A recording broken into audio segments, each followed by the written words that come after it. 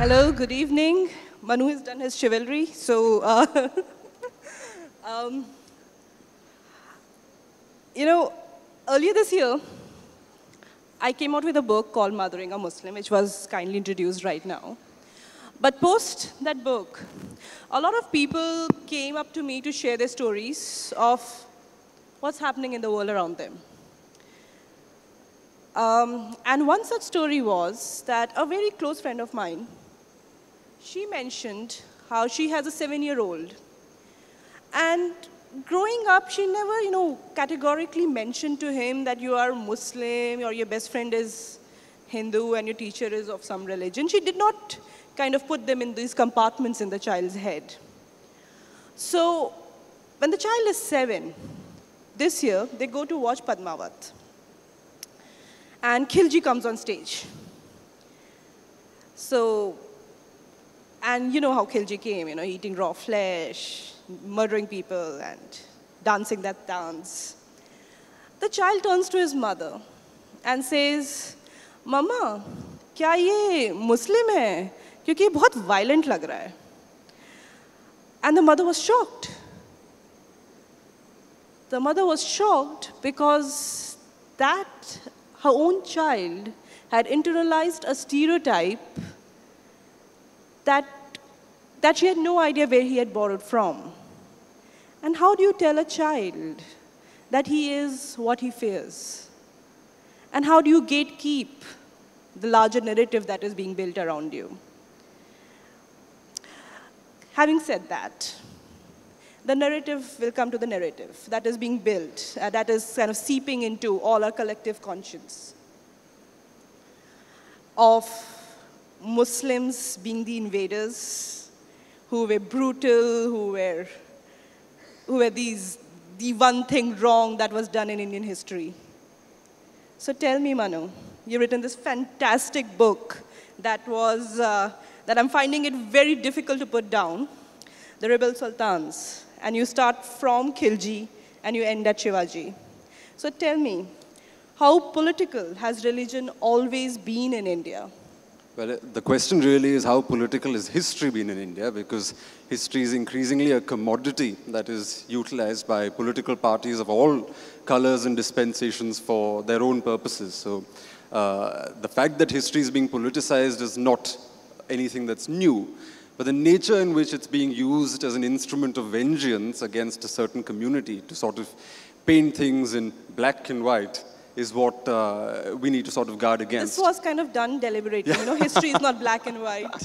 We're sort of, not reinforcing cliches here, but yes. So the idea with the book was very simple. It was to show that while religion existed, while bigotry existed, of course it existed, there were bigots across the board. We're talking about times when violence was very much a part of the exercise of power. You could not have power and not be violent. Those were the times we were living in that time. All the same, Indian history is not a clash of religions. It is not a clash of people waking up in the morning saying, I am a Hindu, you're a Muslim, and therefore we can't get along. That's not how it happened. Different kings, different sultanates had their own religious ideologies, their own self-images, which are often rooted in religion. But that did not mean that their actual politics was driven by religion. Then, as today, politics was driven by greed, avarice, desire for money, personal ambition. These were the impulses and motivations that drove people. We often make the mistake of thinking historical figures were somehow different from us. That, when they woke up in the morning, it wasn't like they thought, oh, we're making history today, or oh, we're living in a golden age. They were just leading their lives. It's we who ascribe these values to them. It's we who try and project our anxieties and our insecurities onto the past and try to justify our politics using them as some sort of cannon fodder for this. So that is our flaw, not history's making. So, the kind of people, one episode that appears towards the end of the book is this 1565 battle where the Vijayanagar Empire finally collapses. Because the sultans of the northern Deccan attack it.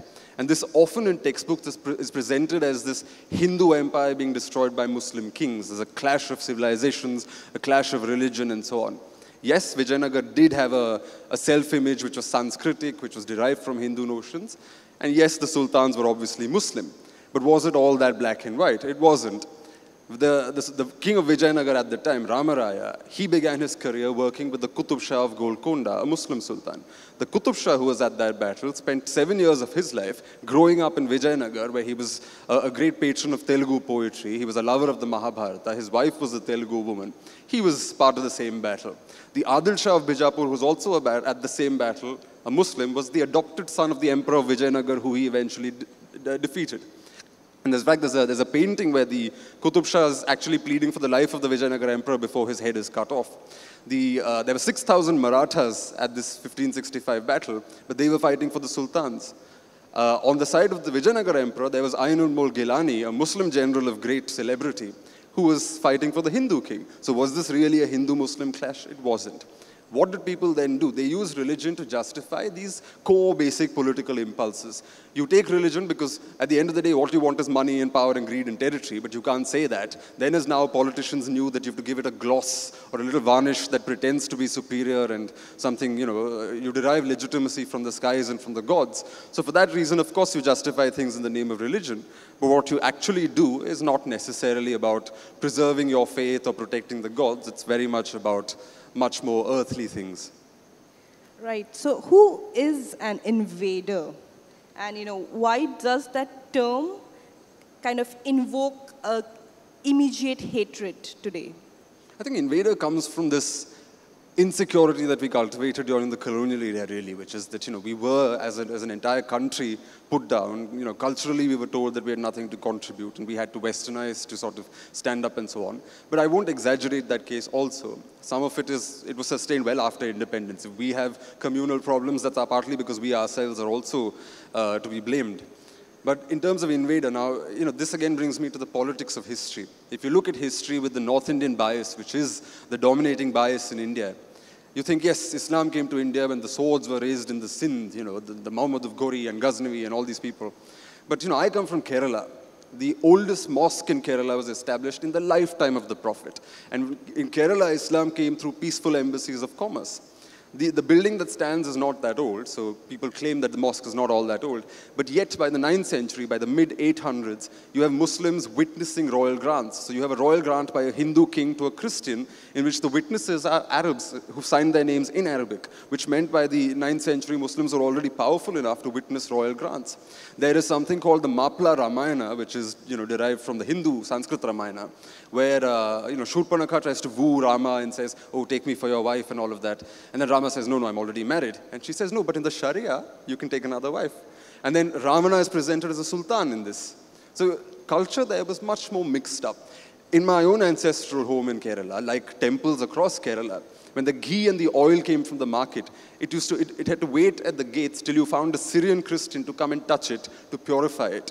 Because the ghee that went into temples needed to be purified by a Syrian Christian.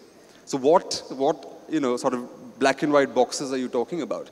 All the same, of course, there were bigots, because Afzal Khan, when he goes out to kill Shivaji, ends up being killed himself. But the point is, he did destroy a lot of shrines on the way without any purpose. The Vijayanagar kings often ended up destroying mosques. But violence, again, was not the monopoly of any one set of rulers or any one religion.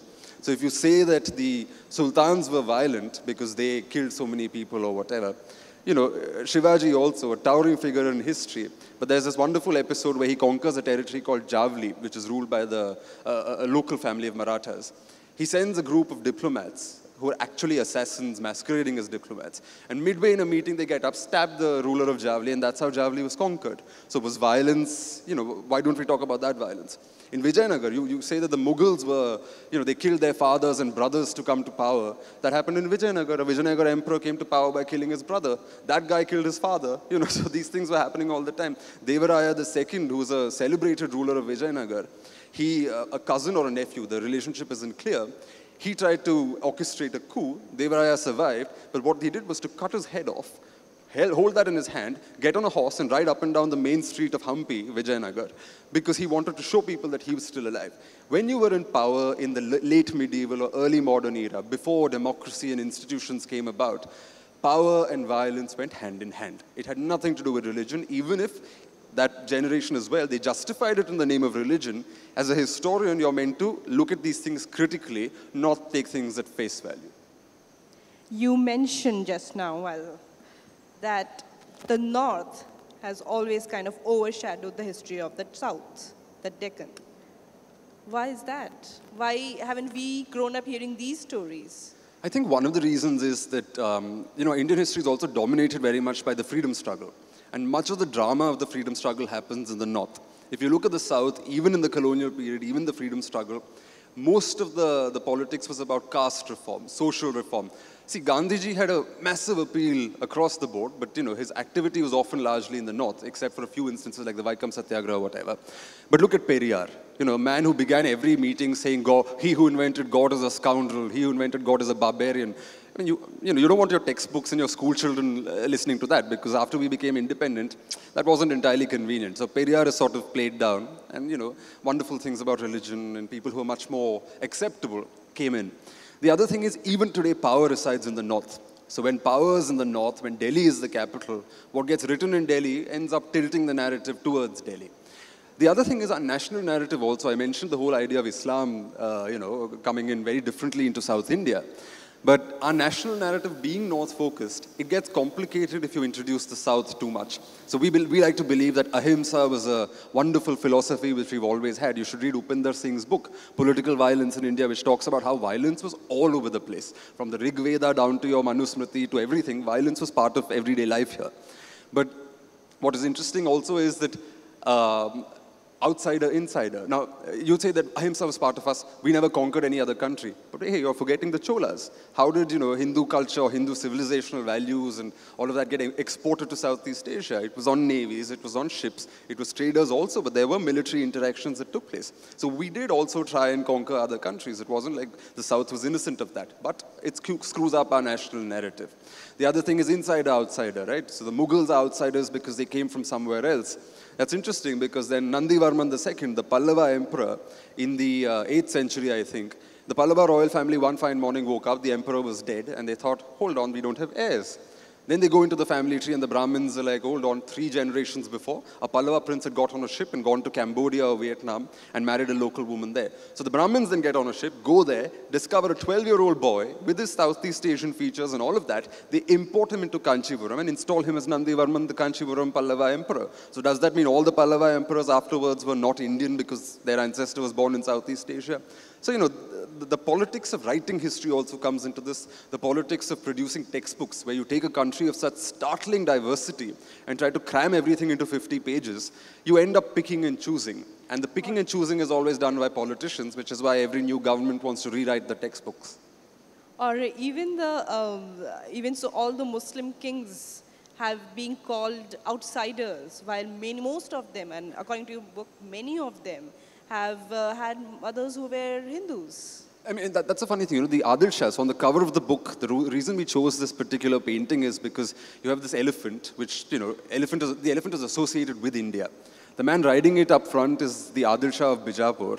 And at the back with him is an attendant, a noble of his called Ikhlas Khan. And the Adil Shahs are an interesting dynasty because if you look at their name and, use your textbook definitions of these kings, Adil Shah equal to Muslim, as clear as that. But the first Adil Shah, Yusuf, some say he was Georgian, but broadly he's considered Persian. He came as a mercenary to India, got on a ship, was on the way here. Somewhere on the way, like our so-called ship Brahmins, when indentured laborers went out, on the ship they often upgraded their caste because then when they landed in their new island territories in Trinidad or wherever, nobody knew where they were coming from, so they could claim to be higher caste. So similarly, on the way here, Yusuf decided, I'm going to pretend I'm a long-lost son of the Ottoman Sultan. So he came in and he said, oh yes, my life was in danger from my brother, so my mother sort of secreted me out and I survived and here I am in the Deccan. He marries a Maratha woman. So from the very start, the Adil Shahis are a mix of this Persian man and a Maratha lady.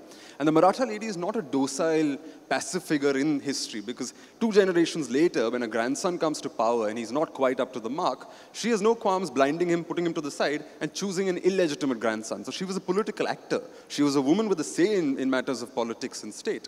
So it was this Maratha woman and this Persian man who created the Adil Shahi dynasty. And for the nearly 200 years they ruled, rulers kept switching between Sunni Islam and Shia Islam.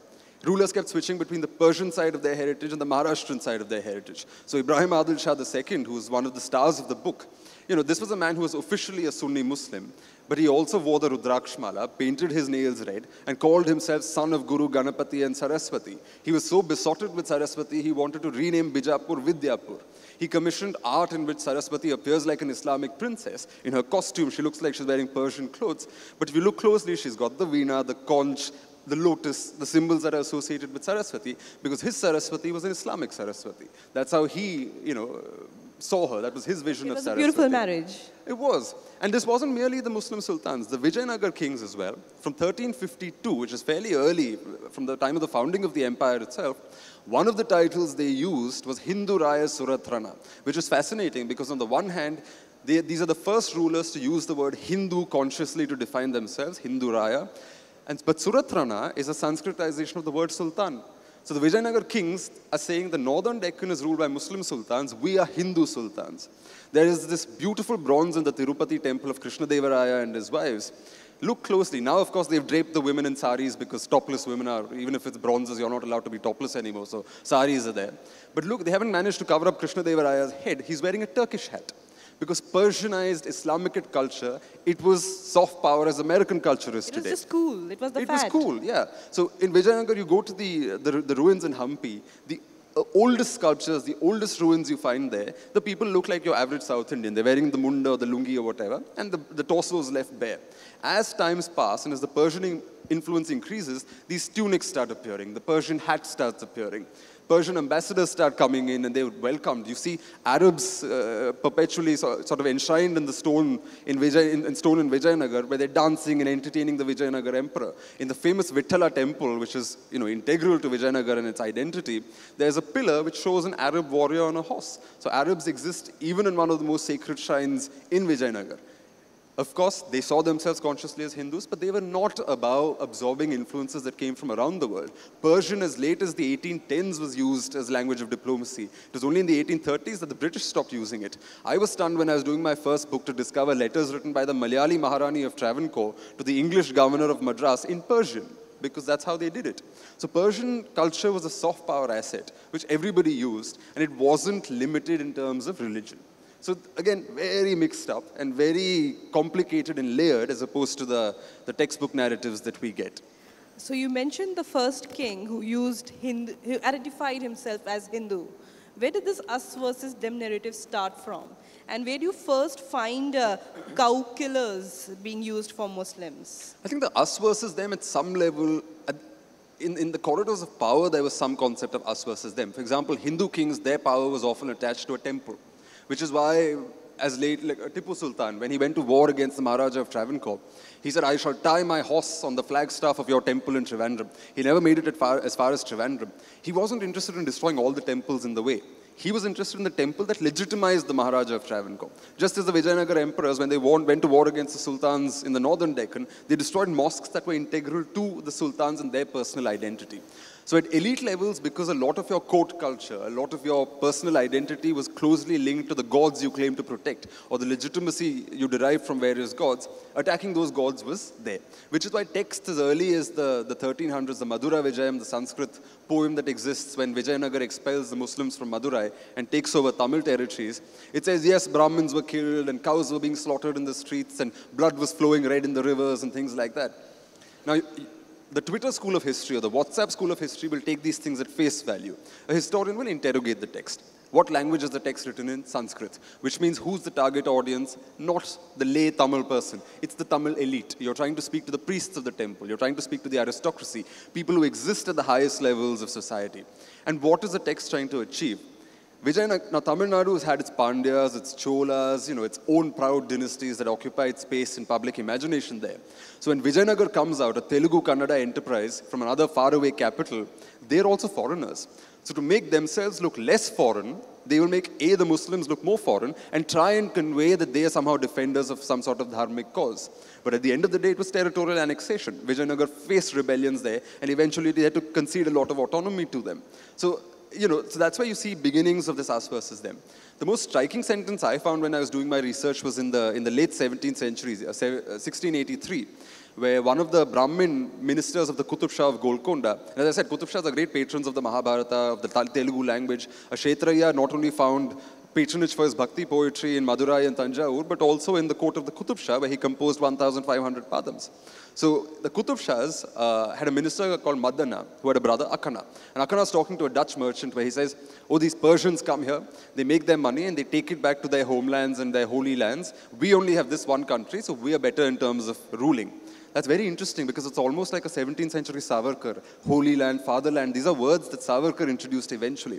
But it does hint at the germination of an idea among the elites, among people right on top, that their power interests were not always aligned. There was some sort of competition. So Brahmins will work happily in the court of the sultans just as they'll work in the court of the Vijayanagar emperor. But the sultans, their statecraft, their ideology is always expressed in Islamic terms. So they may marry local women, they'll patronize poetry, they may be Sanskrit scholars themselves, but when it comes to justifying their power, they will do it in Islamic terms. Hindus will do it in Sanskritic terms, even when they're allowing their Muslims to eat beef, even when they have a Quran kept next to the throne. Because reality is not always what court propaganda is. It's a little bit like the BJP today, where officially you're not supposed to eat beef, but you can go to Mizoram and say, of course, eat all the beef you want. You can come to Kerala and say, eat all the beef you want, because what you say is not necessarily always how you negotiate things on the ground. So even when we're looking at texts, we should learn to look at them in their context and understand the politics that existed around texts, rather than reading texts at face value and confirming our own existing preconceptions. That brings me to the question that preconceptions kind of also start, now the trend is that you need to stand up and answer. As a Muslim, I need to stand up and answer for Aurangzeb, I need to stand up and answer for Tipu. So tell me, within this temple demolisher to the temple protector narrative, what is the real picture that people need to understand? As I said, this is plain politics. This is nothing else but people who are jobless, literally. It is jobless growth that allows this sort of thing to thrive. And, this is standard textbook nonsense to divide people. And the fact, my only concern is the way history is perverted to justify this, because history is what apparently lends a foundation to this sort of nonsense that's happening. But in reality, history it's much more complicated than that, as we've been discussing. So it's demolisher or protector? It doesn't have to be either. The people in the past exist in their own universe. We cannot apply our standards to them and seek answers in our time from them. At their time, politics was conducted a certain way, religion was conducted a certain way. That happened then. The mark of an insecure society is when we keep trying to find vengeance and anxious sort of details from the past because we have nothing better to do now. Or it is to distract people from what is happening now. So all of this is merely a distracting mechanism. I don't think what matters now is whether you're protecting a temple or demolishing a temple. There are far graver concerns that exist. Of course, culture matters. Why is it that they want to construct this particular temple in this particular place because of various reasons? And yet, they have no issues whether the thousands of temples that are falling to pieces, thousands of temples that are not being protected, thousands of temples where, go to a temple as big as the Madurai Meenakshi temple, the wiring, the tube lights, it's atrocious. There are places where the woodwork is exquisite and you see these loose wires hanging there. And you're like, this you don't care about, this you don't want to repair, you don't want to sustain what you have, but you want to pick a quarrel about something that happened in the 17th century. That talks about your insecurity and your problems now rather than about some grave issue we must confront as a society. So was it the Shivaji versus Aurangzeb feud that actually, finally brought down that syncretic culture of India? I don't think it brought down anything, because even Shivaji... the founding stones were laid? The thing is, that's our interpretation of Shivaji versus Aurangzeb. Now look, when Aurangzeb clashed against Shivaji, Muslim hating a Hindu, but look at who Aurangzeb sent to deal with Shivaji, a Rajput general. So at the end of the day, the same Aurangzeb who was calling Shivaji an infidel, dispatched an infidel general to go and fight Shivaji and win his victories for him. So again, we have to be circumspect when we approach this. But all the same, Shivaji himself, in the 1670s, there was this court poem he commissioned called the Shiva Bharata. It's Sanskrit. And it was commissioned by his own court poet. And this poem tells you a lot about Shivaji, how he saw himself. So in one part of the poem, he will say that he is Vishnu incarnate to rid the world of the Mlechas being the Muslims. This is a Hindu king saying, I will now, stand up for Hindu might or whatever. He said, I'm going to deny Persian words. I'm going to get rid of this Yavana foreign speech. And I'm going to start using Sanskrit. So by the end of his reign, he was consciously writing letters, not in Persian, but Sanskrit through Rajput leaders. That was Shivaji at the time. But the same poem also refers to the Nizam Shah of Ahmednagar as a Dharmatma. It refers when his father goes off and joins the service of the Adil Shah of Bijapur, it compares that kingdom to Ram Rajya. The same Shiva Bharata elsewhere refers to Malik Ambar, the Muslim African general, as brave as the sun. It compares him to the god Kartikeya and says as Kartikeya was protected by the gods, Shivaji's father and grandfather protected Malik Ambar. So Shivaji was also aware that he lived in a time when there's far more of a mix-up. Afzal Khan comes to fight Shivaji. Look at the people who came with Afzal Khan. They're Marathas, Ghorpade, Pingle, these are the names that came with him. Shivaji's side, you have Siddhi Ibrahim. So things get complicated once you start looking at the detail of this matter. Does that mean religion did not play a role? No, it did. Does that mean bigots did not exist? Of course they did. Because for every syncretic, wonderful person you can find, or every 5 of them, you'll find at least 2 who were possibly bigots or who used religion for their various political purposes. But as I said, history is not an instrument of vengeance. We can choose whether it should be an instrument of vengeance or a mosaic of wisdom from which we should draw and from which we should learn and craft for ourselves a more confident future. Our ancestors were not people who wallowed in self-pity and some sense of insecurity. Look at the art we created. Look at the kind of poetry we created. Some of the stuff I found is stunning. You know, there are 2 examples I'll give. One is the Srirangam temple. The Srirangam temple was sacked by the first invaders who came from Delhi.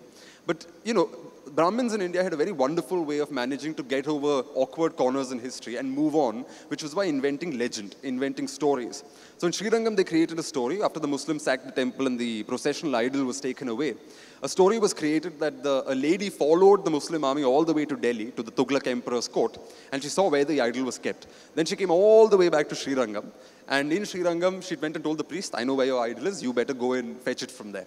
So the priests go all the way to Delhi, where they dance for the Tughlaq emperor and they sort of entertain him or whatever. And the Tughlaq emperor says, I'm very pleased with you. Ask me what you want. I'll grant your wish.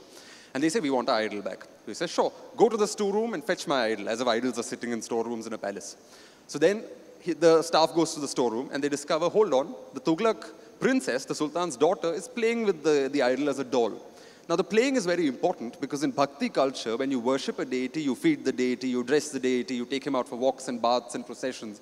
And she was treating the idol like a doll, like her friend, and she was doing the same thing. So, in a way, the princess was venerating the idol, the image.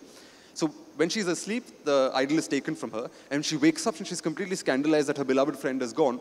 So, she then comes all the way to Srirangam, where today she's enshrined in the wall of that temple as Tuluka Nachiyar, Tughlaq princess. That's what it means, Tuluka. And when the deity comes on his processional evening round of the temple to that particular part, he's dressed in a certain, in a colorful lungi, which is supposed to be the mark of the South Indian Muslim, the mapla and so on.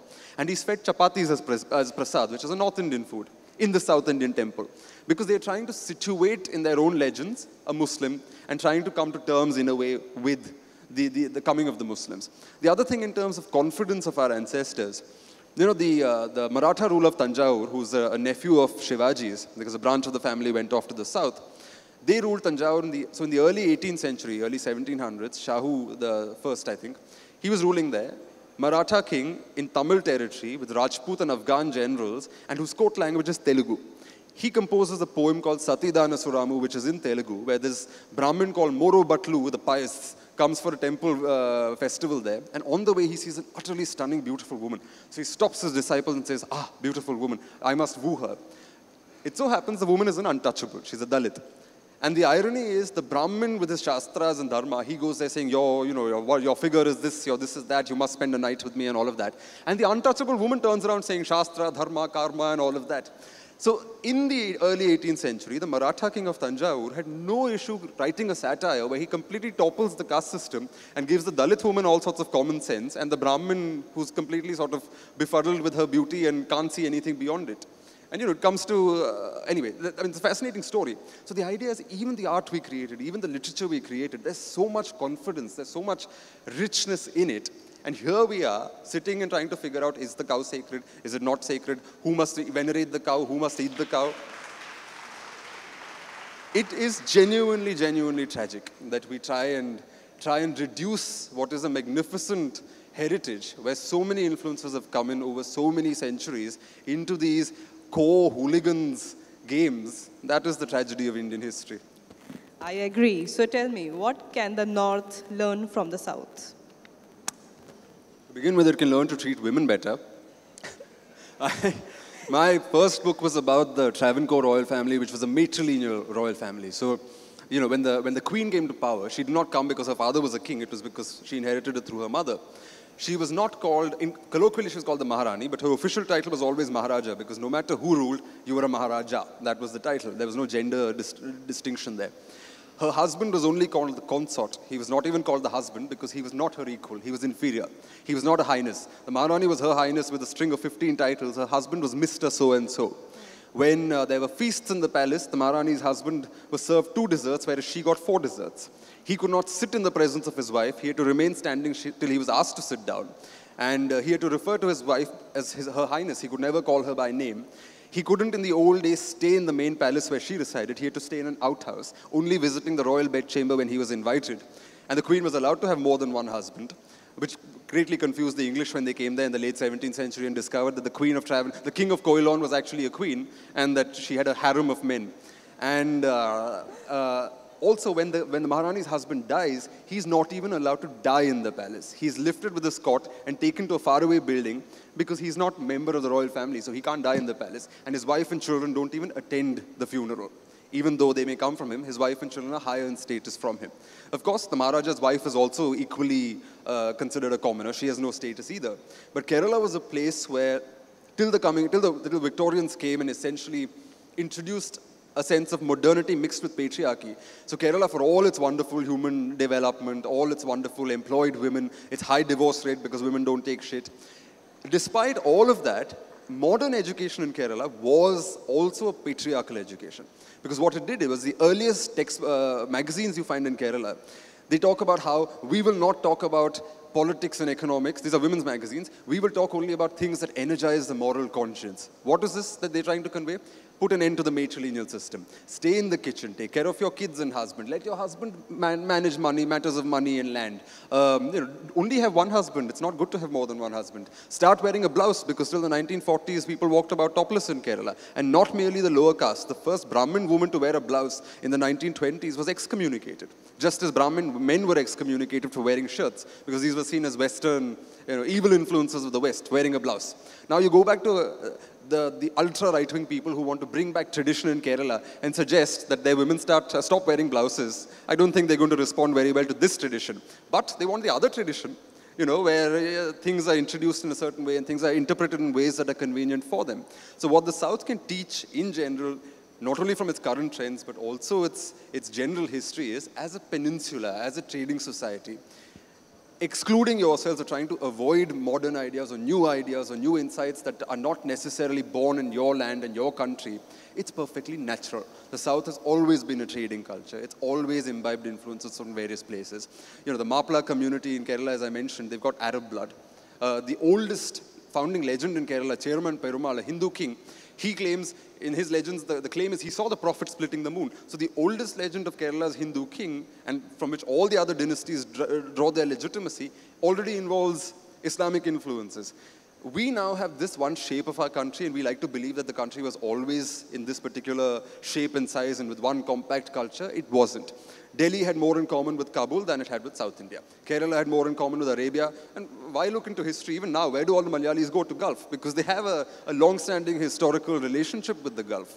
The Coromandel coasts had relationships that stretched into Sri Lanka, Southeast Asia, in that direction. So the South can tell you that look at history from a completely different perspective. History is not a game of us and them. It's not a game of if you win, then I lose. It's not a black and white tradition. History is much more mixed up. It's much more complex, and it's much richer for that reason.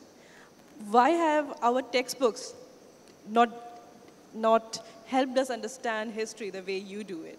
Because this book, ladies and gentlemen, it just goes as a story. You don't feel like putting it down. It's why weren't we taught history like this? I think one of the reasons, as I mentioned, the country is so complex. The country is so layered and so rich with all these stories. How is a school teacher going to teach a textbook that's 50 pages that's supposed to somehow encapsulate all this? So I would say in higher education, as kids get older, is when they need to be introduced to these ideas in a more sustained fashion. And the other thing is also that this division we have where all the engineers study only engineering and have no connection to the humanities, and all the humanities kids are completely cut off from the sciences. that is a very risky thing because you don't end up having well-formed minds. You end up having people who are experts in very small areas, but they also think that they're well-educated, so they know everything about everything. So, that creates a lopsided way of looking at the world, and that is why our textbooks continue to be written in this bad way. What you need is, A, to forget about textbooks, and A, encourage people to read in general. One of the reasons nobody likes textbooks is because they're written so badly. Why would you? I didn't study history formally because I did it in my first year in college, and I was appalled by the kind of material and text we had to study. So I said, okay, let me just get on with my major in economics and do history on the side because it was killing any passion you might have in the subject. So I think all the same, I'm not pessimistic about it for the simple reason that when my first book came out, it was a 700-pager about an obscure lost queen of Travancore, of a place called Travancore that nobody knew anything about. And it was 700 whole pages by a complete non-entity, me. The very fact that the book sold was proof that people are willing to give interesting stories a chance. It was proof that people are willing to buy books that tell history in an engaging, interesting fashion. One of the other tragedies is also that good history, well-researched, interesting history often languishes in the academic circuit. It languishes in the seminar circuit, and therefore, most of the people don't end up getting access to that.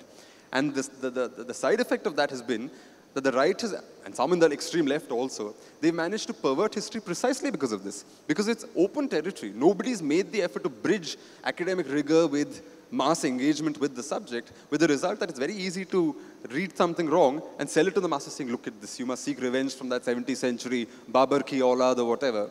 And for people who hate Babar, I like reminding them of this place called Sabrimala recently in the news. But before you go up to Sabrimala, you have to pay homage to a Muslim deity called Vavar, which sounds painfully to some like Babar. But yeah, that's where the Ayyapans first go. The people who worship Sabrimala Ayyappan first go to a local Babar, worship there, and then go up the hill to meet the main deity. I think this has been very interesting, Manu. And I think you have kind of well-equipped us to handle all kinds of rhetorics that are thrown at us in the media, in narratives that are forming around us. And I think we're also well-equipped to challenge them now. I think I'll open this for a question and answer, and let's see something new that comes up. I see so many hands. Can we have a mic for the audience, please? Or you can just take my mic. Is there a mic for the audience? Is there a mic for the audience? I don't see anyone. Yeah. Can you please give a mic to the audience?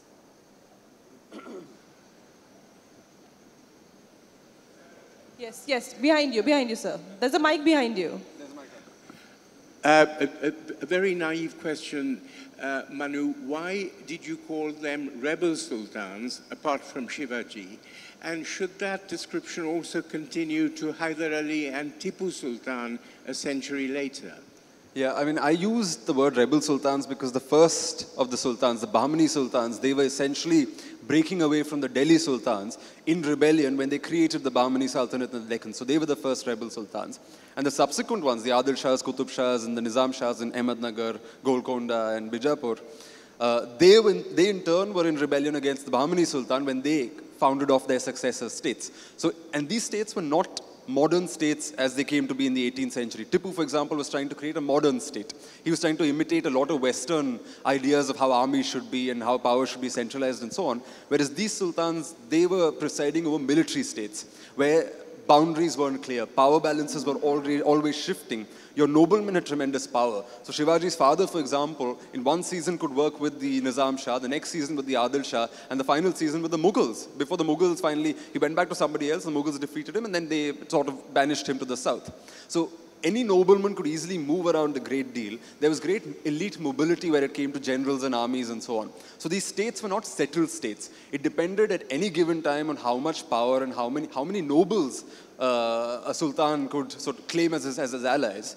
Otherwise, it was constantly shifting. So it was partly rebel sultans because they were always in rebellion and they were always trying to hold the balance over this very unsteady edifice of power that eventually folded when the Mughal emperors came. And I didn't go all the way to Tipu and Hyder Ali because I wanted to end it with Shivaji.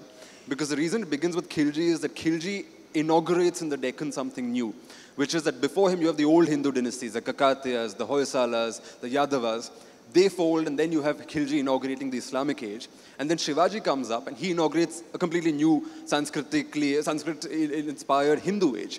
So I thought these centuries in the middle made for a good, neat sort of chapter in history, which is why I stopped there. female voices for equal balance. Okay, there's a line of thinking that a lot of history has been distorted by the British. So the history that we see, maybe not today, in the last couple of years, a lot of people have written about Indian history, you included. But there has also been a lot of distortion by the British.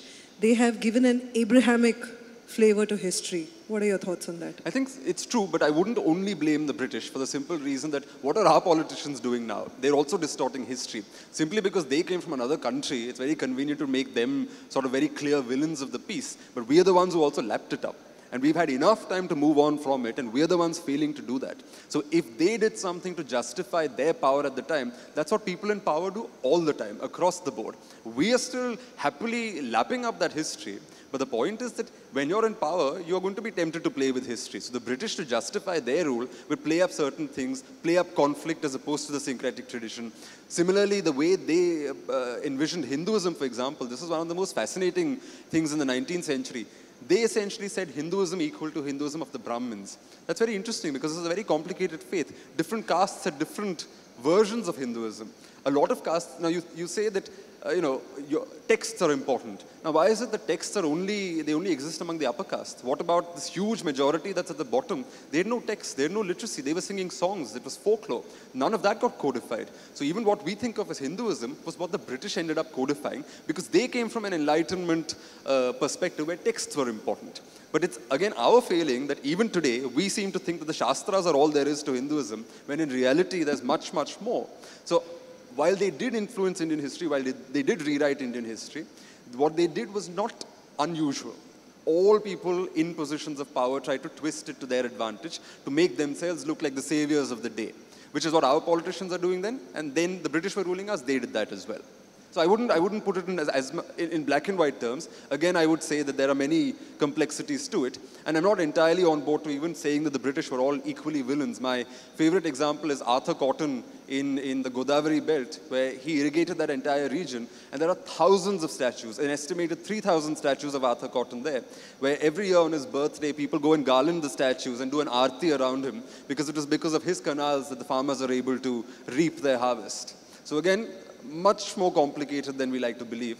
And as I said, it's always easier to blame the outsider. We have this appetite for the other. Someone we can look at and say, that's whom we're going to define ourselves against. That again is a mark of insecurity. But I suppose human beings have done it throughout history and we'll keep doing it. Yeah, so I had a question. Yeah, so very little is known about the dynasties in southern India. So like the crown is made in Britain to talk about the British monarchy in detail, Victoria and the crown. Do you think such a TV series or TV show would educate the public? Because as you mentioned, a history book is the minimum 50 pages. You can't explain, but there's so many dynasties which are lost, and probably to revive it and to reach the masses. What are your thoughts on that? I think it's a great way to make history engaging, and the advantage with a lot of these Western productions is that they stay as close as possible to the established record, even though you do end up taking some creative leaps. So there is this one line in The Crown, for example, where Princess Margaret says something along the lines of, "Oh, my sister is the good princess, and I can only be the bad princess." It's funny. She didn't say the dialogue when she was a young woman. She wrote this in a letter many, many, many years later, but they used that same dialogue, which actually did come out of her pen, and used it in a different context. So they've taken a creative leap there, but it is on the record. It is something she actually did say. There is plenty of scope for history to be brought alive on screen in India. In fact, my first book was sitting and hammering out a contract with the production house, and my second book was also under negotiations, but then that's sort of suspended for the time being. I think there is an appetite. I think that it will grow increasingly because we are interested in looking at our past. And young people especially are very, very interested in figuring out what our past was all about. And I'm actually quite optimistic because the kind of, besides your usual trolling which says that, oh, you're anti-Hindu, you're part of some conspiracy to destroy India and all of that, there are enough people who are genuinely trying to engage, which means when there is a market, people will respond. So booksellers will respond, filmmakers will respond, and there will be more and more of this happening.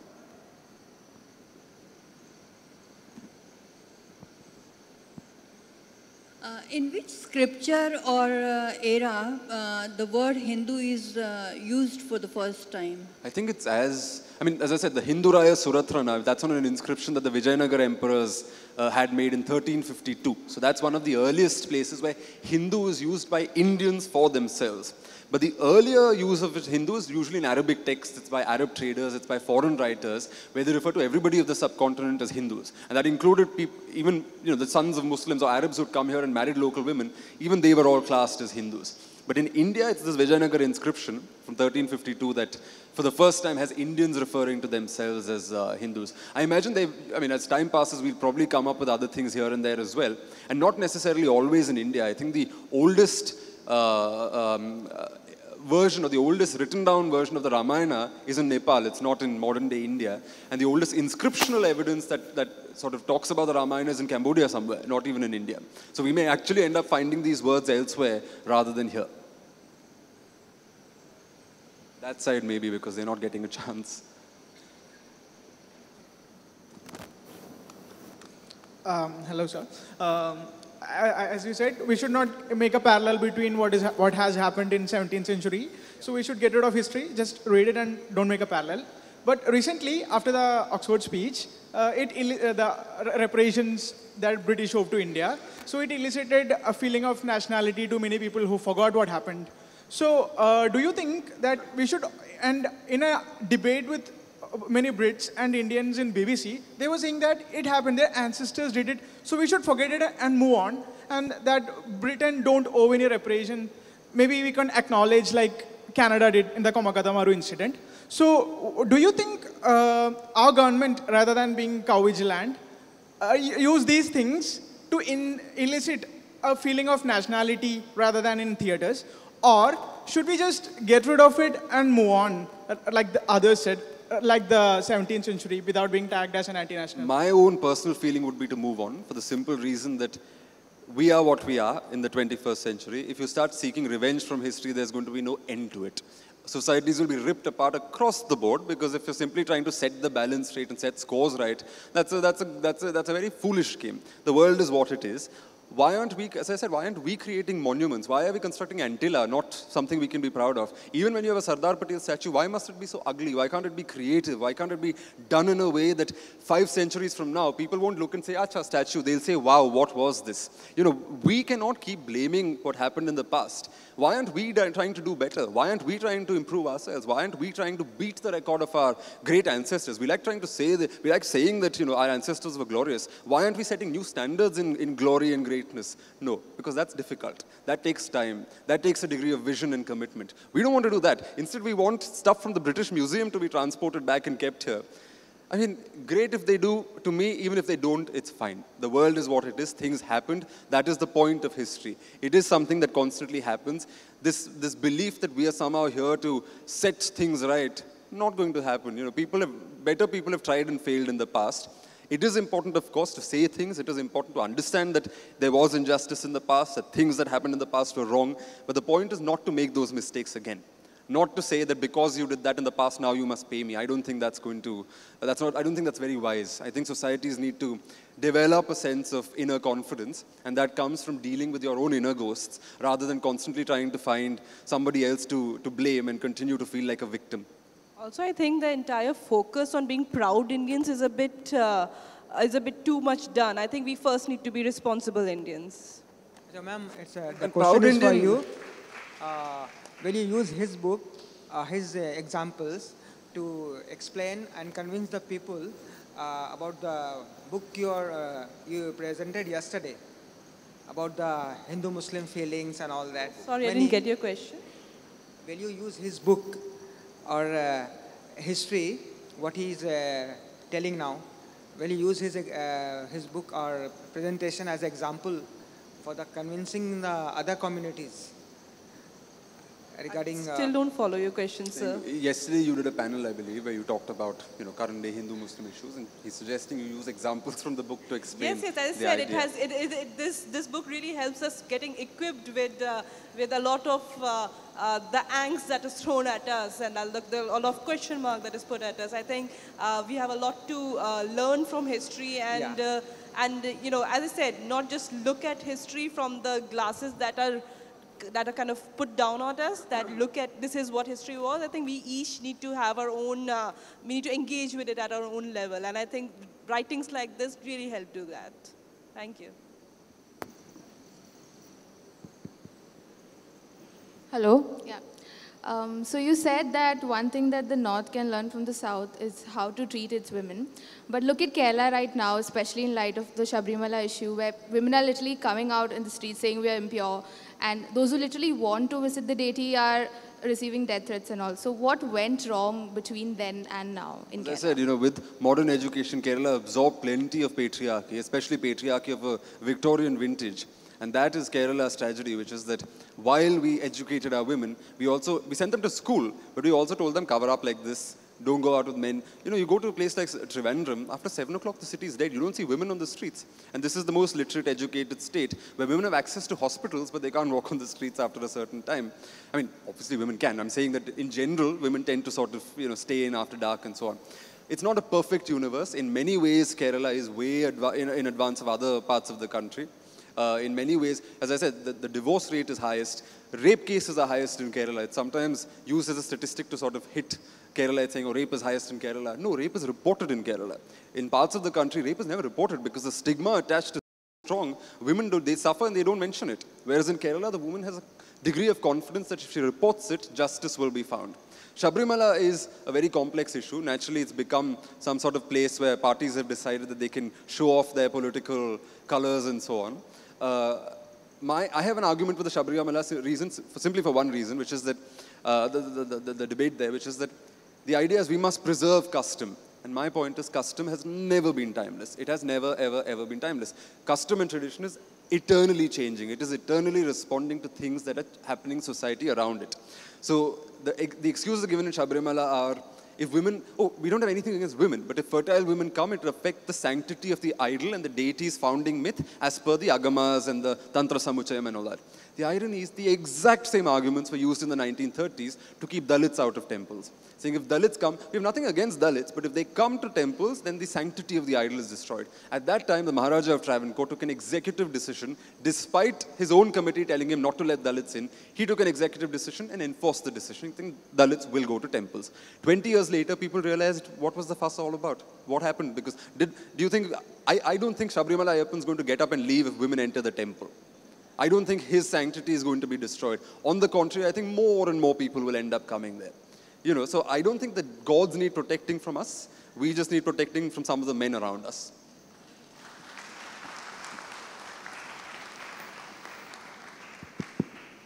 Good evening. Hi, Manu.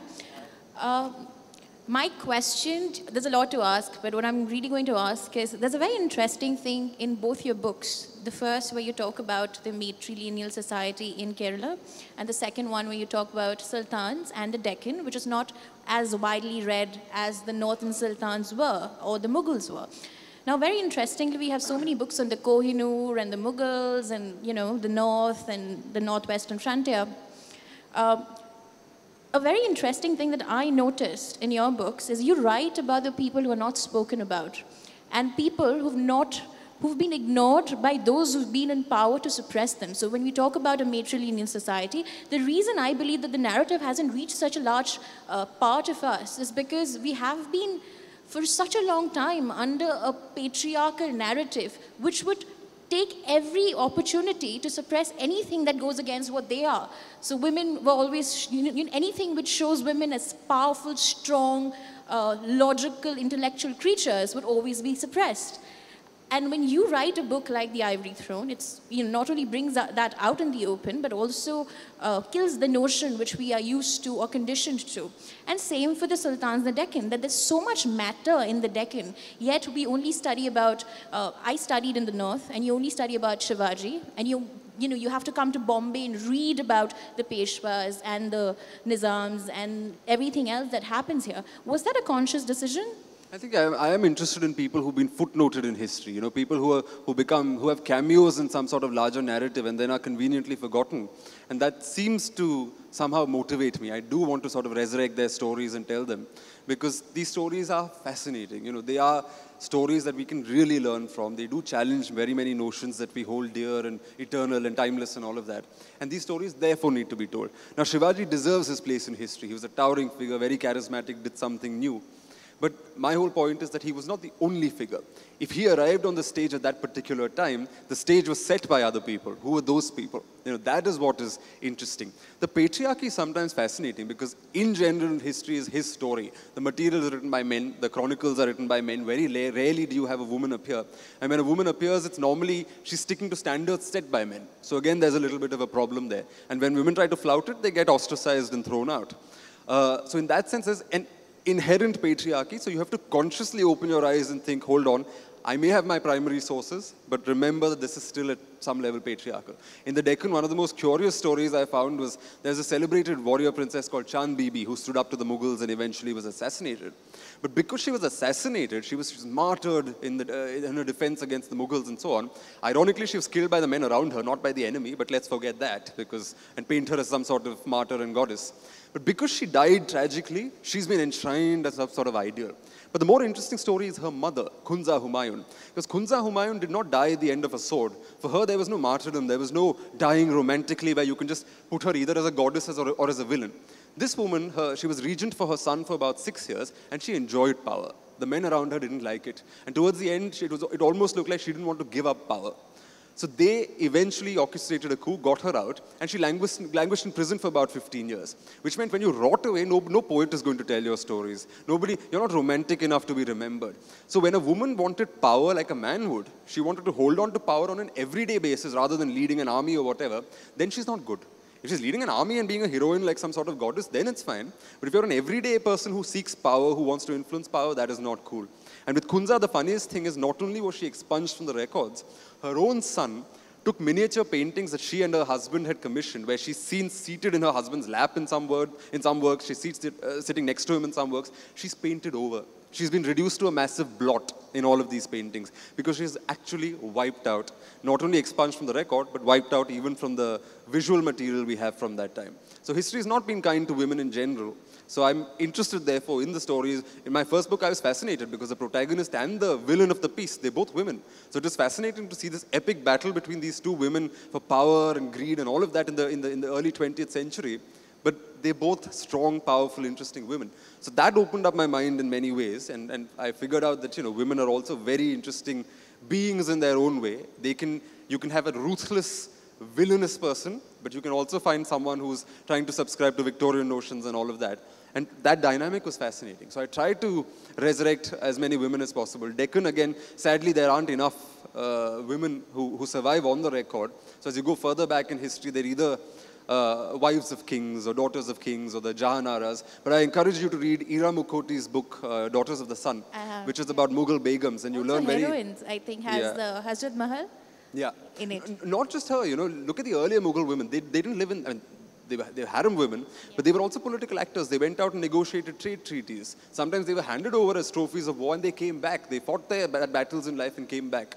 Humayun, we think of him as a Mughal emperor, but he also lost a 6-year-old girl in battle. She drowned to death and her body was never found. And his pain as a father comes across in that. So even in a battlefield, there was a 6-year-old girl. The women are there. Their stories are just not told well enough and not told properly.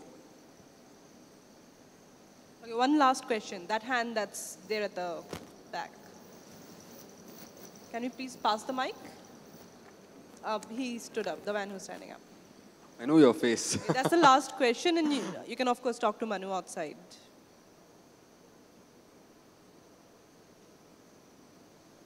Hey, Manu.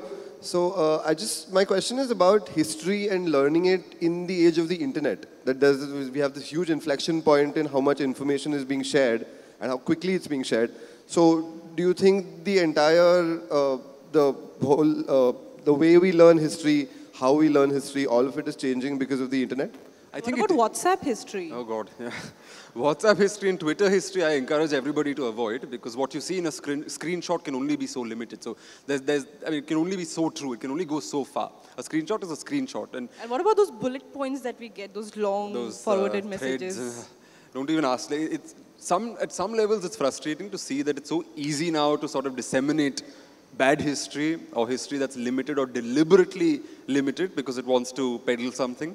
But all the same, I don't think I'm going to buy into long-term pessimism, because you can sustain a lie so far. These platforms are new. This medium is new. People are still getting used to the speed of the internet. People are still getting used to Twitter and Instagram and all these platforms. At some point, the value that truth has will come back. There's only so far you can peddle a lie. At some point, I'm happy for people to do their WhatsApp history and Twitter history, do all that you want, but I'm happy doing my book, because I know that 10 years from now, when someone wants to be serious about it, they will come and pick up a book. They will stop relying on Twitter history and WhatsApp history. So in some ways, it's scary, because right now it's being used for politics. That is scary, the speed, the pace, the reach of the internet. A book does not, you have to make the effort of reading a book, whereas with Twitter, it comes to you, it comes to your phone, it comes on your WhatsApp feed. That is scary, but on the whole, I think technology will eventually end up serving history well, because, archives and archival material which would have to go to London to find, now they're all being digitized, which means you pay a fee. Sitting in Bombay, you can access material in the New York Public Library, from Robert Clive's papers, which are sitting in London, things that you can do sitting here. So you can start going to the source using the internet. But this is a long battle. I think the truth, as it were, or people trying to do history in a constructive way, will win the battle eventually, or will win the larger war eventually, even though they're losing battles at present, perhaps. Okay, that's all we have for today, folks. Thank you so much for staying with us. Thank you for listening, and thank you, Nazia, for your moderation.